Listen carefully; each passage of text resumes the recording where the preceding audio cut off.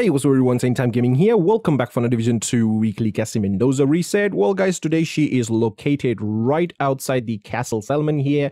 And if you guys want to know where I found my snake, today I actually found him, right outside the castle settlement as well while coming to CASSIE Mendoza. So yeah, and let's take a look what she got for sale today. So we have this Cold Relation SMG here, the first named item, which has maxed out 10% headshot damage, perfect strain talent, 15% of crit chance, 13.1% SMG damage. Not that good. I mean, the SMG is good, but the stats are not that good. Then we have the Punch Drunk Mask with 8.7% weapon damage, 20% of headshot damage, 17,772 health. Could be better, but yeah. Shield Splinter Assault Rifle with his 14.9% sword rifle damage, 15.5 health damage, 8.8% stability, and perfect optimist talent. Hunter Killer chest piece with 155,429 armor, 10.1% crit damage, 7.1 explosive resistance, perfect intimidate talent.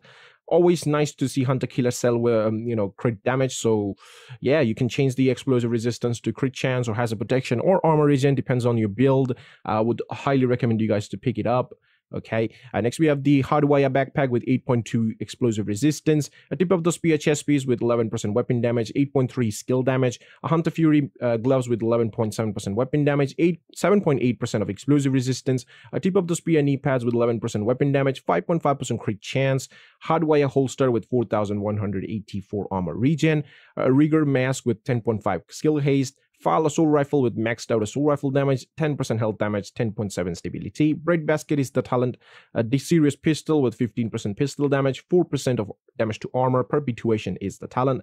The Petrov Defense Group chest piece with 10.6% weapon damage, 10% of crit damage, 5.4% crit chance, and Intimidate talent. It's a pretty okay one. Whenever I see Intimidate talent on a chest piece, I get excited, to be honest. And it's a Petrov chest piece, so you can use this chest piece and like a contractor gloves and use an LMG. Use new reliable LMG, so yeah, that would be nice because you will have a lot of weapon handling on that. And next we have the Badger Tough Mask, which is 136,405 armor, 10.7% of crit damage, 4.1 crit chance, a Utility System mod, which is 8.9 skill duration, a shield, no, what is this? SHD CPU, what is that? Turret, right? It's a turret mod. Yeah, I get confused between turret and drone for some reason. I don't know. It's just my brain takes the time to process that. So we have 6.4% of skill haste. So that's it for CASSIE Mendoza, this week. So she's gonna sell all these items. If you're interested, come and buy. I would highly recommend picking up the Hunter Killer. Always I do that. And this week it's a pretty decent one, I would say. Just all you have to do is change the explosive resistance. If you just want to keep that, you can keep that. It's totally up to you. But yeah, if you haven't cleared your Hunter, you won't be able to see Shield Splinter or Hunter Killer in CASSIE. So I would highly recommend you to clear your Hunters. Just watch some YouTube videos. There are a bunch of videos on how to clear your Hunter. Just watch them.